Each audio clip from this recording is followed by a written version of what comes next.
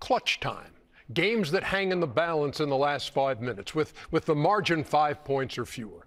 The Kia NBA Clutch Player of the Year award goes to the guy who lives for those moments and delivers. There were 23 players under consideration, the NBA coaches each submitting 5 names from opposing teams.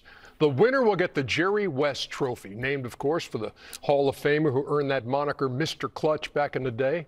It was first handed out last year to the Kings' De'Aaron Fox, and here are this season's finalists for Kia Clutch Player of the Year. Stephen Curry of the Warriors, DeMar DeRozan of the Chicago Bulls, and SGA, Shea I like the ball in any of them Alexander hands. of Oklahoma City.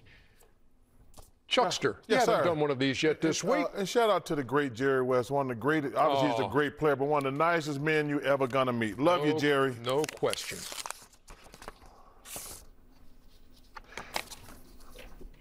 Stephen Curry, Golden State Warriors. Is the Kia Clutch Player of the Year for 20.